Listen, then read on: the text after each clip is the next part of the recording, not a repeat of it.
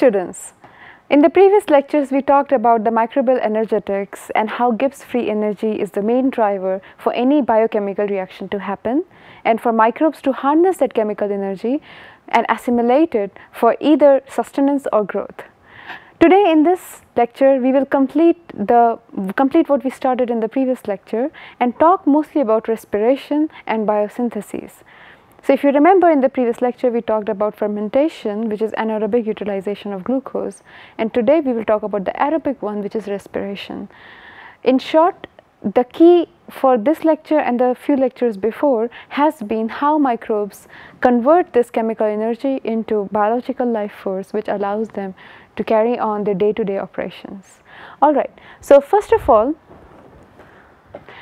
if you remember this slide from the previous lecture, we talked about glycolysis, where we had two options: either have substrate level phosphorylation, as is mostly the case with anaerobic metabolism, or have oxidative phosphorylation, which is the case with aerobic phosphorylation.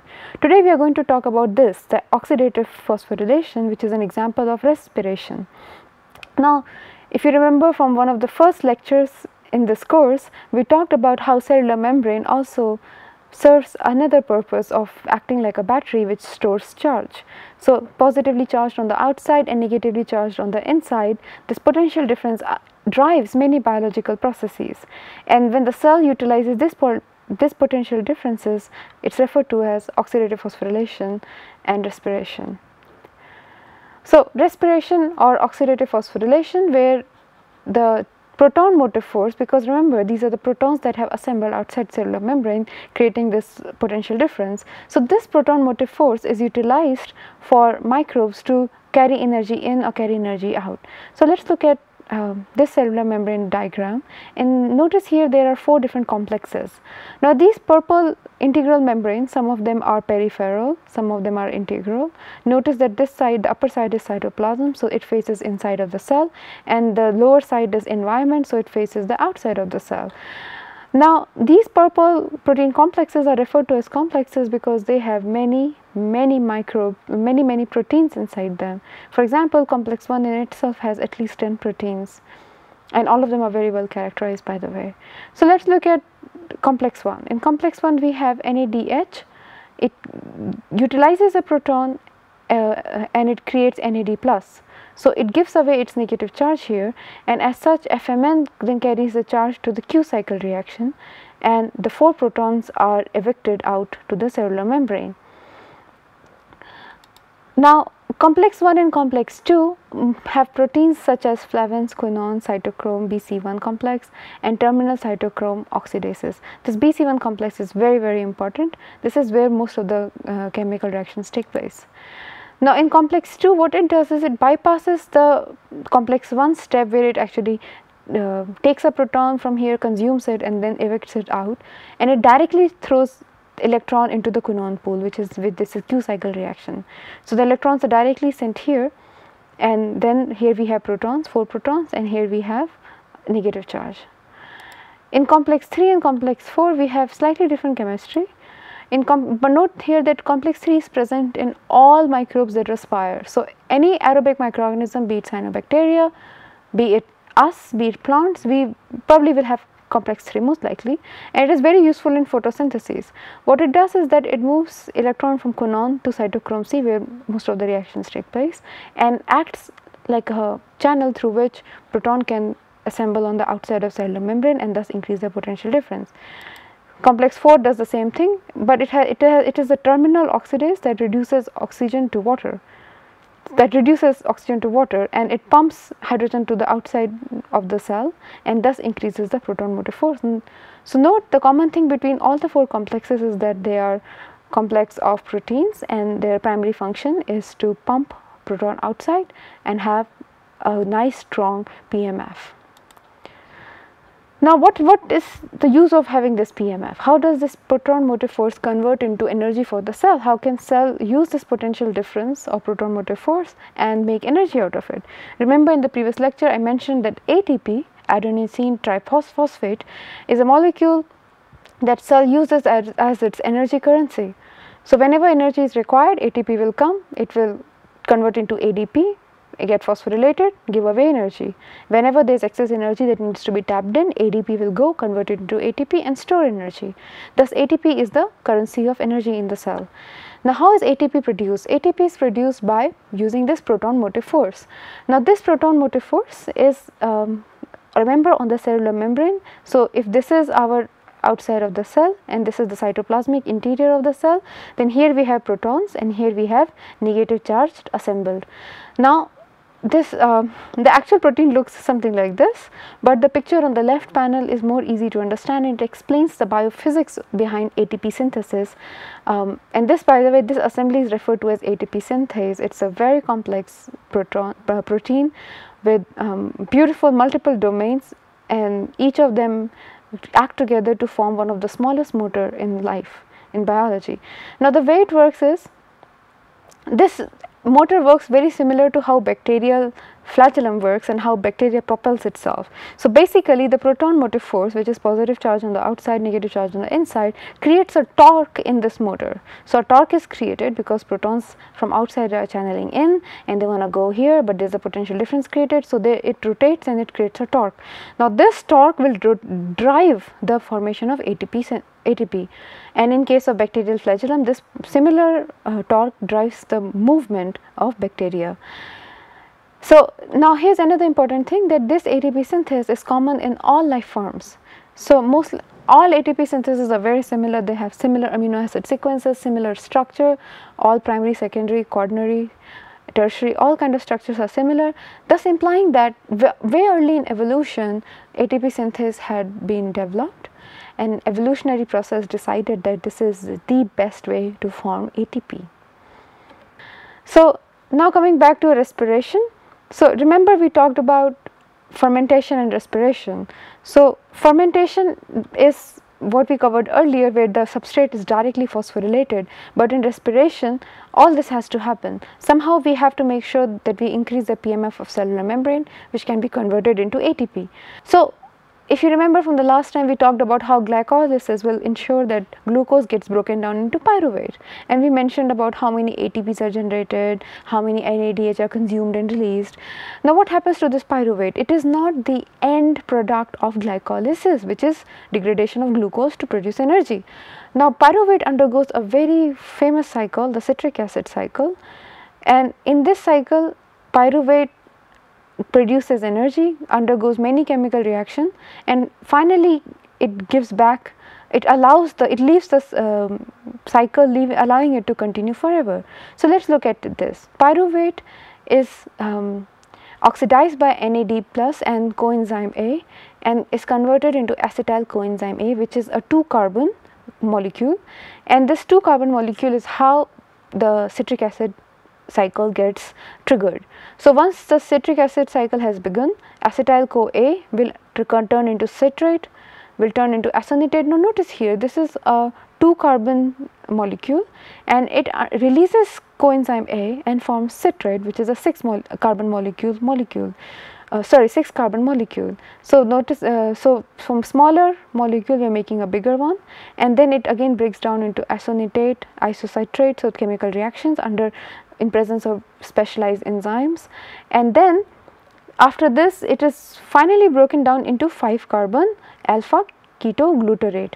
Now in this process, converting from citrate to alpha ketoglutarate, it has consumed one NAD and it has released carbon dioxide. Now alpha ketoglutarate, which is a 5-carbon molecule, converts into a 4-carbon molecule, succinyl coenzyme A, by again releasing an NADH. Now this succinyl breaks down to succinate, to fumarate, to malate and to oxaloacetate, and in this process it releases ATP, FDA, H2 and NADH, which are all energy rich molecules. Now this oxaloacetate, what it does, it is what is required for this citric acid cycle to continue, and thus oxaloacetate accepts acetyl CoA from another pyruvate molecule and the same cycle continues. That is why it is referred to as citric acid cycle. Now let us look at the energetic balance sheet for this citric acid cycle. First we have glycolysis. There are two possibilities. We can have substrate level phosphorylation, we can have oxidative phosphorylation. So this is fermentation and this is respiration. Now in either case we generate some ATPs. Now this, and we also generate pyruvate. So glucose plus 2 NAD plus, we will get 2 pyruvate, 2 ATP and 2 NADH. Alrighty, now what happens to this pyruvate? We mentioned earlier, it undergoes this beautiful citric acid cycle. Now in citric acid cycle, it consumes 4 NAD plus, 1 GDP, 1 FAD, all energy demanding molecules, and once they reduce, they make energy rich molecules. So and pyruvate breaks down into carbon dioxide, which is the highest oxidized form of carbon possible. And notice here that if we are undergoing through substrate level phosphorylation, which is fermentation, or oxidative phosphorylation, we generate certain ATPs and GDPs and other energy rich molecules. Overall, we notice that glycolysis plus citric acid cycle, we can make 38 ATP per glucose, which is a pretty good deal for microbes. Now we know how glucose converts into ATP, and we have mentioned briefly about the different kinds of energy sources that are used by different kinds of microbes and also different sources of carbon. So let us go through this briefly and see where in our understanding of energy being transferred within the cell from a chemical reaction and being consumed for driving biochemical processes, this understanding lies. So first we talk about photoautotrophs and photoheterotrophs. So energy source is light, and if the source of carbon is carbon dioxide, we call them photoautotrophs, and we will go in little bit more detail in this and other lectures. They use electrons and water and what are other nutrients they require from environment, and then they make cell material. And then again energy is light, but organic compounds serve as source of carbon, that is why it is called photoheterotroph. And then we have chemoorganotroph. So in chemoorganotrophs, what they do is they use organic material to allow it to go to carbon cycle and maybe even used as carbon source, may not be, but definitely organic compound drives the energy reactions and the need of energy. So organic compounds creates the proton motive force, which will either reduce different inorganic electron or organic electron acceptors and make ATP. And remember, how will PMF make ATP? By ATP synthase, which we studied just few minutes ago. Now this organic compound will serve as electron donor, and this will help reduce many unreduced organic or inorganic electron acceptor. Overall, this is referred to as anaerobic respiration, because we are not talking about oxygen. If you are talking about oxygen, then this is aerobic respiration. Now let us look at chemolithotroph. In chemolithotroph, the electron the different compounds, they serve as source of energy. So we can have electron acceptors such as sulfur, sulfate, nitrate, oxygen, and in case of oxygen it is aerobic respiration, other cases it is anaerobic respiration. So not only, so as we saw here, the electron donation and carbon, these are two different parallel reasons for classifying microbes into different types, such as chemolithotrophs or chemoorganotrophs, and they use energy for either producing biomass or for driving their biochemical reaction. Now the same energy and carbon can also be used for generating or synthesizing other important chemicals that life requires, such as amino acids and nucleotides. And if you remember, nucleotides that are important for life in terms of genetic material, A, T, G, C, or adenine, thymine, guanine and cytosine, and there are, if it is RNA, then we have uracil instead of thymine, and in amino acids we have nearly 20 essential amino acids and some other related amino acids. Now these amino acids have to be synthesized within the cell. So how will cell use glucose, how will cell use the byproducts of glycolysis to produce these amino acids?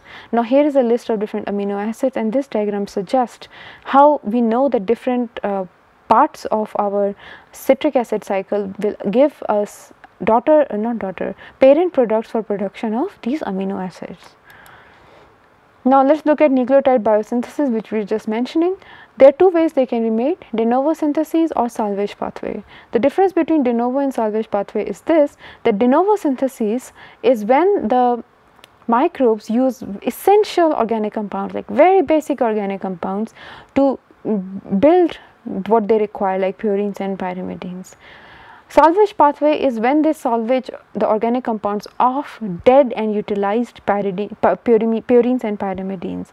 So, let us say we have ATGC that have been used and that have had some chemical degradation or some modification, and they are no longer required. So, the cell starts breaking them up. Now, when the cell has started breaking them up, the salvage pathway, what it can do is it can pick up these broken purines and pyrimidines and make them anew, and thus this is salvage pathway is the recycling pathway of the cell.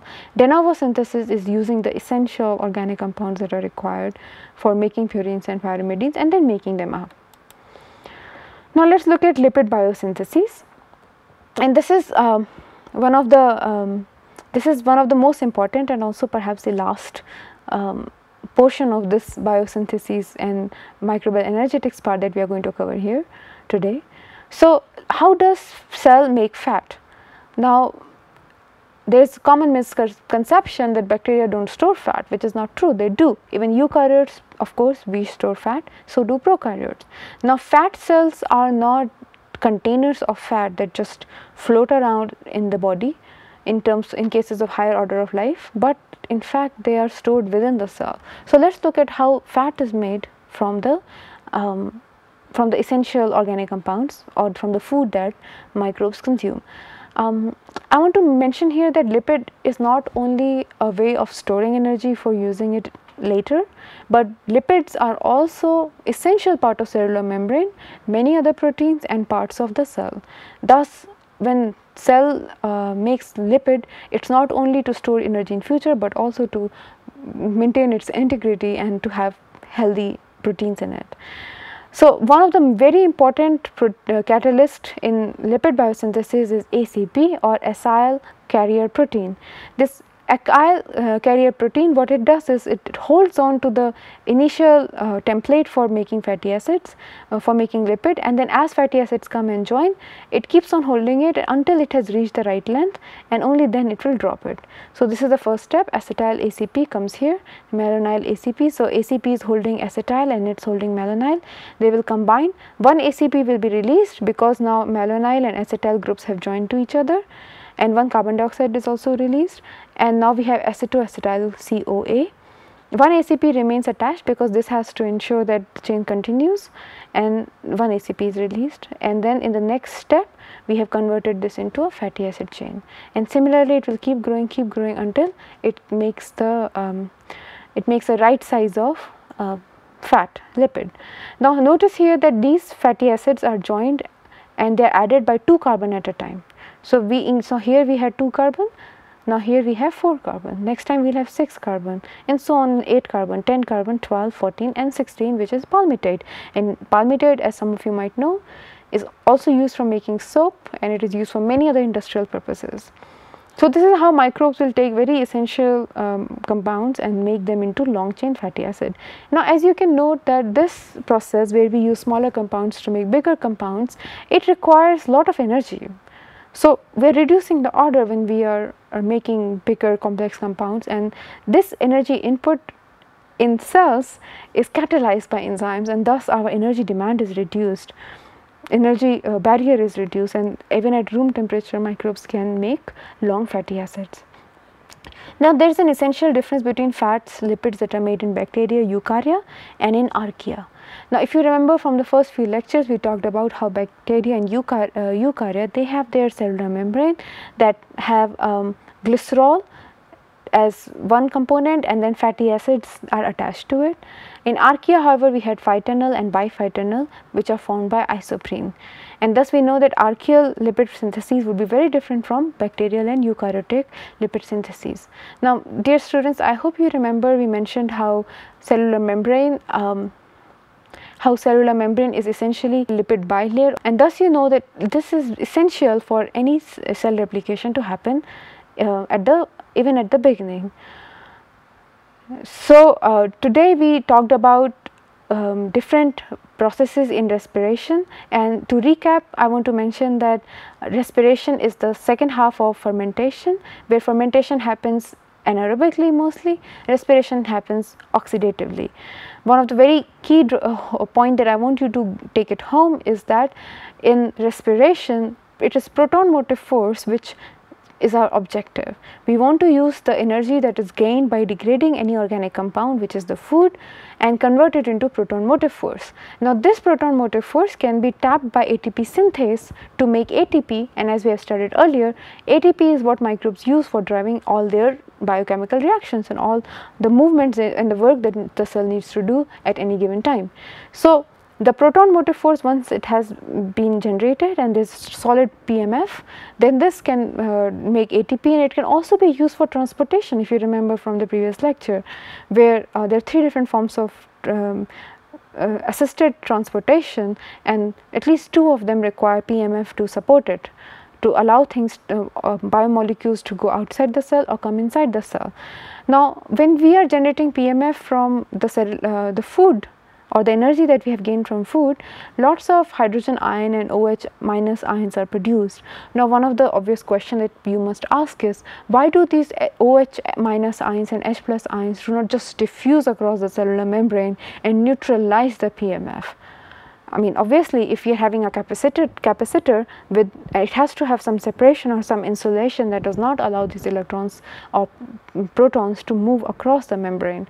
And interestingly, because they are polar, just because they are polar, they are not allowed to move around the cellular membrane. And this brings us back to transportation lecture, where we talked about transportation across cellular membrane, and I encourage you to go ahead and review this lecture and notice not only how transportation happens, but also how bacterial and eukaryotic membrane share some similarities versus how archaea is very different in terms of cellular membrane, which gives another important insight that you must remember, that respiration process, which is developing PMF using energy from degraded electron donors and energy donors, would be different for bacteria, eukarya, and for archaea, because archaea, their cellular membrane structure is very different. They use different compounds, for example, phytanol and biphytanol. So, all of these things that we studied here,